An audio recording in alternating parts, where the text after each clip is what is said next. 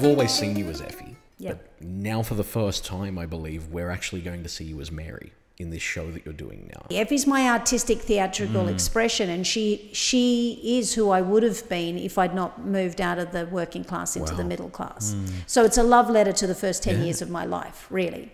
Because I grew up in Collingwood, and Nick and George grew up in Richmond, and Chris Anastasiadis, who's one of my best friends who I write a lot of stuff with, he went to the same primary school as Nick and I. Really? You know, it's just meant to be, right? Yeah. And I'm not blind to the poetry and to the gift that was.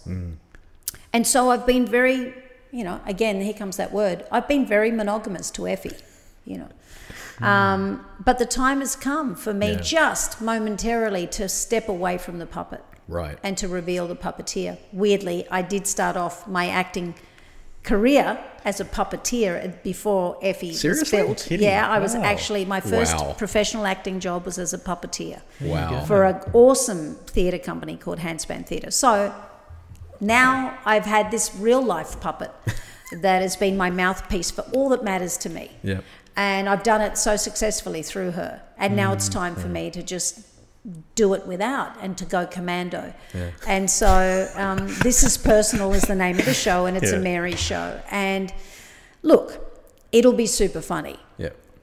but there'll be drama to it as well. I think it'll be, you know, an unforgettable piece of theatre. Wow. Well, that's what I'm working towards day and night. So Fantastic. Well, Michael Parkinson tells a story about trying to get the great Peter Sellers onto his show. And Peter Sellers just kept knocking him back, saying, "No, I'm not going to do it. I'm not going to do it." And eventually, you know, Parky said to him, why won't you do it?"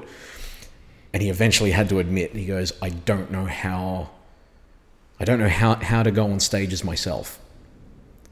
Is there any element of that for you? Of course, of course. But having said that, all the best work I've done, I've been very afraid of. And we know that the best of us is in exceeding our fears. You know, that's when we're truly free. That's when we extend ourselves.